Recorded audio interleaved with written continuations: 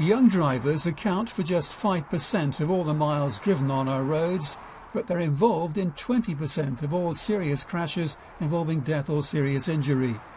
Under new proposals, young drivers would have to wait another year before taking a test. They'd have a 12-month learner stage. They'd have to clock up at least 100 hours of daytime driving and another 20 hours of supervised night driving.